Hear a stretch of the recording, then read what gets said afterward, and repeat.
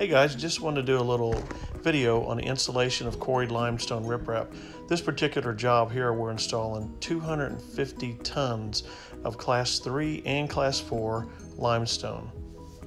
That's approximately 9 trucks we've had delivered to this project.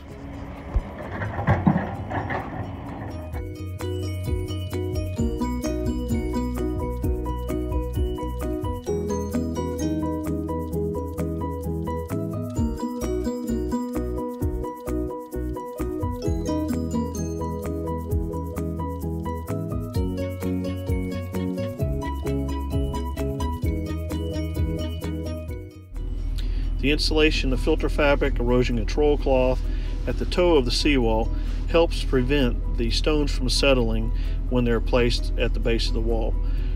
We attach the filter fabric to the bottom whaler with some stainless steel tacks, and then we put a small block over top of that, screw that down, then fold the filter fabric back over top of the block and secure it again with some more stainless steel nails. This prevents the filter fabric from being ripped off the seawall when we're installing the riprap.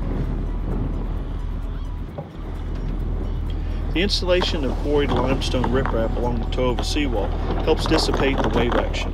This also prevents the spray from coming up over in case you've got a big glass exposure on the back of your house. You're not constantly getting salt spray all over your windows. Also prevents a lot of the scouring action from the toe of the seawall, and in some cases it has built up sand along the shoreline.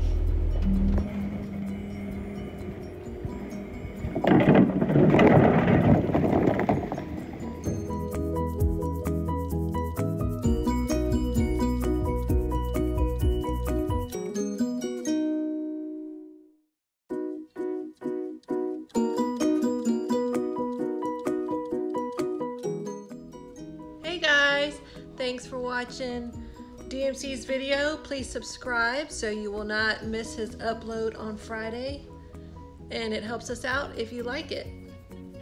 See ya.